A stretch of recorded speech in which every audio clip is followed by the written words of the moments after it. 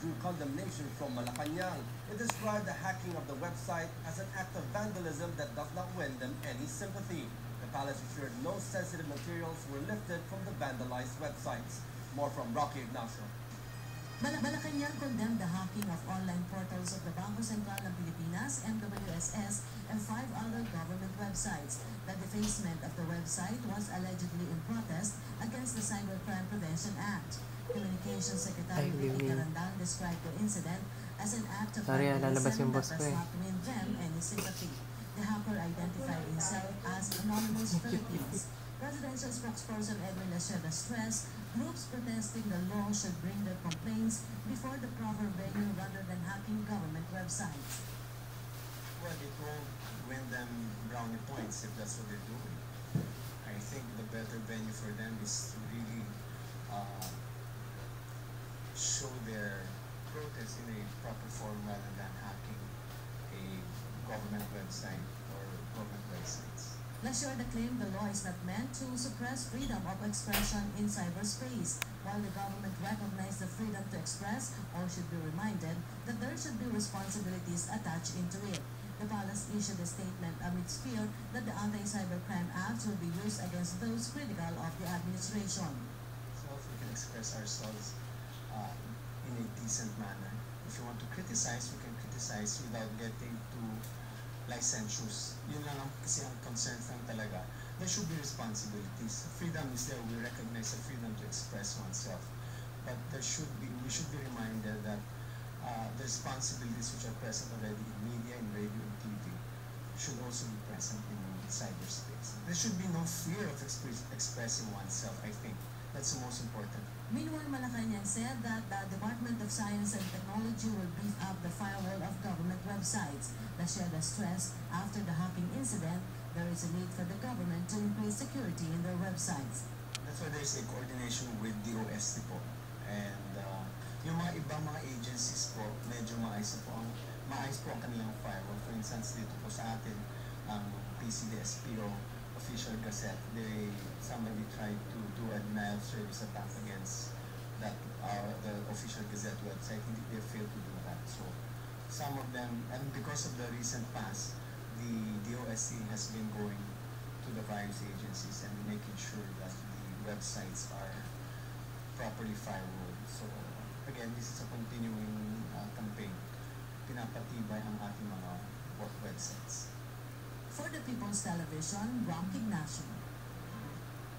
Meanwhile, several senators see certain provisions of the anti-cybercrime law as unconstitutional. These include the provision on online libel, the authority given to the Department of Justice to block websites, even without a court review, and the warrantless monitoring of electronic data. More from Bianca Piedad.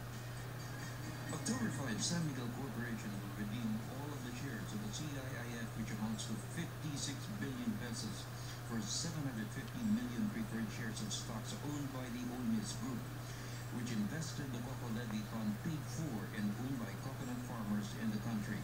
The cost of one share is 75 pesos. Another 13 billion pesos in dividends held in escrow will also be turned over to government. This comes after the Supreme Court issued a ruling sustaining an earlier decision in January of this year that the said shares belongs to government held in trust for the coconut farmers. Now that the Supreme Court has ruled on it with finality, then the money should now be placed in an escrow account and that it will be safeguarded. We are awaiting the passage of a law.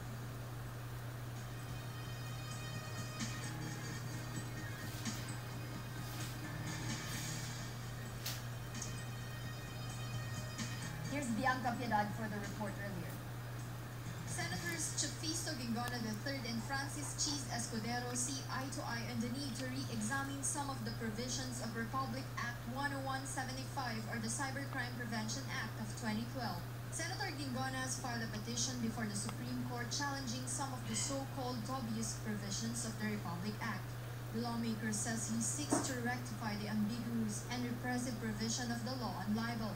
The law, the senator furthers, has no clear-cut definition of the crime and would render anyone who airs criticisms vulnerable to being indiscriminately sued. Gingona adds that it also curtails the freedom of the press and of expression. The provision on criminal liability on online libel is also unfair, Gingona says. Senator Escudero meanwhile agrees, saying the law should be reviewed and that the penalty for online libel should be reduced to a civil liability. Under the Cybercrime Prevention Act, print media libel carries the punishment of 4 years and 2 months of imprisonment, while online libel has the penalty of 12-year prison term. Some groups who also oppose this are set to carry on their protest on Tuesday, while the Supreme Court magistrates conduct the unbanked meeting. For People's Television, Bianca Piedad. It was unexpected, but it happened. Hackers hit the website of the Bangko Sentral and other government offices. What could be the reasons why the attack on the web? Is it in protest of the new cybercrime law? If it is this the best way to express one's concern? And joining us tonight to explain today's event is Engineer Denis Villorente, Executive Director of the DOST Advanced Science and Technology Institute and the head of the National Computer Center. Good evening. Sir, can you just explain how the hacking happened in simple language for the benefit of our viewers? What is done to hack a certain website? Basically, a website is a computer program which is running on a computer, and the computer is connected to the internet, which is a public network. So a lot of people, or everyone who has an internet access, basically can access a website. So when a website is hacked, basically the hacker is able to enter through different means and change certain files in the computers such that the website or the content on the website is changed. What kind of impact does this have on these websites in terms of its security features and now its reliability in terms of the information it has on the website? Essentially, the way that we restore it is, we have to look into the system, how the hacker was able to enter and change certain codes and fix that, and so secure the website itself. So what role does the DOST have, especially your department, in terms of monitoring or providing advice on security features for these websites of the government agencies? Yeah, I'm with the ICT office, which is an office under the Department of Science and Technology, and we are the primary agency of government in charge of ICT. So right now we are looking at building up our facilities such that we are able to host government websites, because the situation now is that a lot of government agencies are hosting their own websites in bar spaces, in their own offices, or hosted outside. And it's really very difficult to secure all of these sites, especially since in many cases, the people who run this are not really experts or are not really full-time monitoring these websites. And so our role is to be able to assist them and secure these kinds of facilities. The way to do it is, of course, to layer in the security. So not just securing the website, but also providing facilities such as firewalls and making sure that these are all updated, because it's a race. Certain things are found out, so certain bugs or problems are found out, and you have to be proactive in fixing this so that you avoid these kinds of intrusions. Sir, with regards to the hackers, how should we deal with them? Does the cybercrime law provide sanctions and penalties? If not, what law provides for sanctions when these things happen? Yes, the cybercrime prevention law already provides these sanctions. This is called unauthorized access or intrusion. The implementing rules and regulations are not yet out, so that has to be finalized so that then we can use this against these kinds of people. Yeah. So are there penalties right now in place, or is this still in the drawing board? Yes, it is in the law. So can you specify, sir, what kinds of penalties that the hackers can what kind of reprimand, if they get reprimanded, or what kind of penalties can you sanction these hackers? Well, I'm not really updated on the text of the law, but it provides for the appropriate sanctions. Sir, if this is a protest against the cybercrime law, in your opinion, is there a need to amend certain provisions? Because the main concern is it sends signals that it restricts freedom of expression. Yeah, I believe that is properly addressed to our legislation.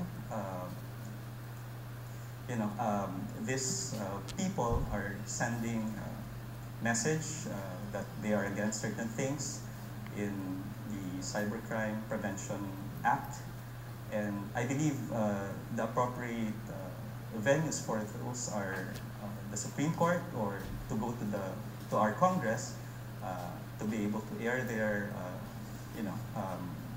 grievances or their sentiment, and perhaps an amendatory law can be passed.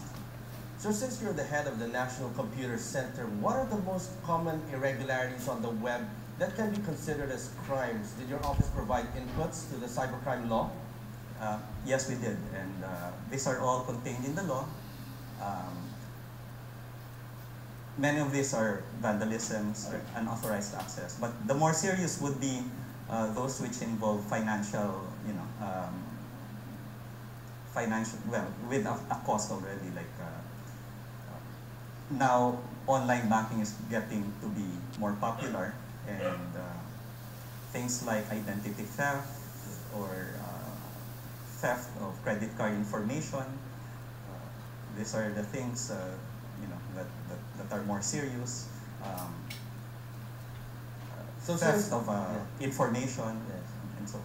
So with all that, the security, people are getting to be a little bit more weary on the internet because of security features are a little bit lax. What is the DOST doing in terms of providing more advice or any more programs for these government agency website, for them to become more secured?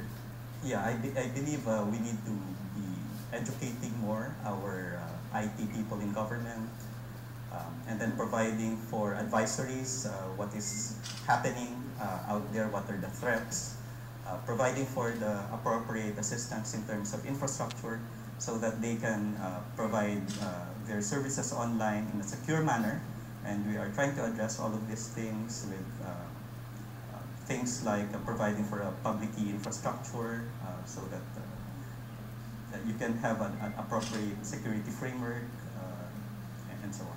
So does your office have enough manpower or IT personnel to monitor all these websites to make sure that they are secure, their firewalls and all these things that that a website needs to be actually secured? Because these are government website, and a lot of our viewers and people look to these websites for a lot of information.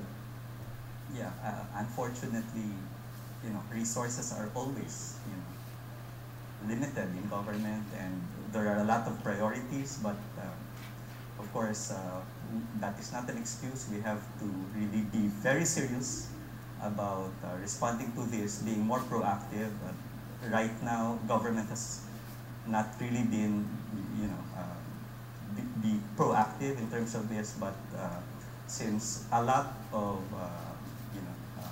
activities are now being done in cyberspace, and that is the direction to be able to leverage technology and improve our economy, our social life.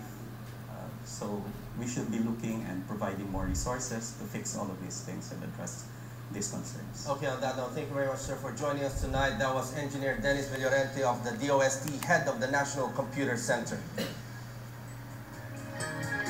in other news tonight, alleged